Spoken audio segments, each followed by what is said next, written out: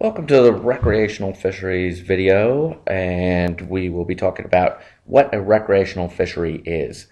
And this video essentially is just to define what a recreational fishery is. So what is it? It's fishing for pleasure or competition rather than food, profit, or scientific research. So we have research. If you're doing research, that's a separate category. Profit is called commercial fishing, and food is called subsistence fishing. If you're only fishing for food, now you can have the benefit of bringing home some food from recreational fishing, but the primary goal is pleasure or competition. And it goes back a long, long time. Dame Juliana Berners, 1496. She wrote the first text on recreational fishing, and she was deathly afraid that it would get into the hands of non upper crust people, and that the great unwashed would come in and sully the art of recreational fishing. Recreational fishing can take place on giant boats like this, the Ultimate Lady, which goes out hundreds of miles off the shore and goes marlin fishing and things like that. And you can have full electronics packages, not really much different than a commercial vessel, or sometimes even better than a commercial vessel. Or you can be a guy on your own, standing in a lake casting for trout, or even on a little kayak,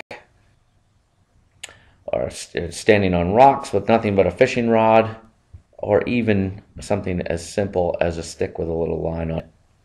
And so that's what the point is. Recreational fishing is about pleasure, camaraderie, fishing with your family, spending time together, and hopefully getting a little bit of food out of it as well. But then again, you have people in the UK, trout or carp fishing is a very popular sport where people will go for 2 or 3 days, ground bait up an area, and try to catch these huge carp, and they may have to wait 1 or 2 or 3 days even for a bite.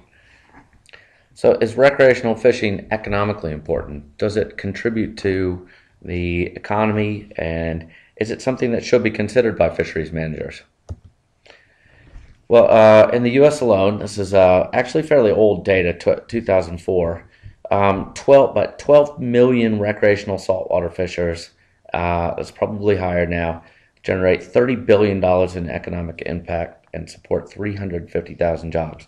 So these are directly related to recreational fishers. And 11.5%, so 1 in 10 people regularly goes recreational fishing, and they catch 11 million tons of fish. That is a massive amount of fish. And that is really hard to estimate exactly what the recreational catch would be. So that number could be quite a bit higher. Boat building is one of the industries supported by recreational fishing, and that produces taxes, jobs.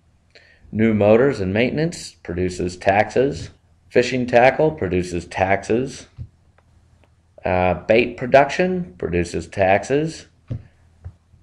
Okay, buying fuel. Everybody in New Zealand who puts money into a boat is going to pay a road user charge for every liter of petrol they put into a boat, and that road user charge is not really reflected in what they're getting for those taxes, because they are paying a higher amount per mile than people who are just driving cars. I've got this one in because there's a guy up the road from here that takes fish and smokes it.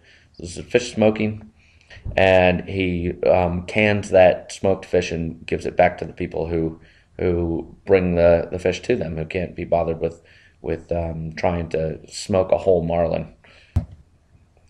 So, and then you've got other industries like this boat stacking industry. Lots and lots of other industries, and they all produce taxes and jobs for people and contribute to the economy. So In the next video, we will focus on which has more impact, commercial or recreational fishing. And since we're paying all these taxes to go recreational fishing, shouldn't we expect a little something in return from the government in terms of a consideration when a fisheries manager makes decisions?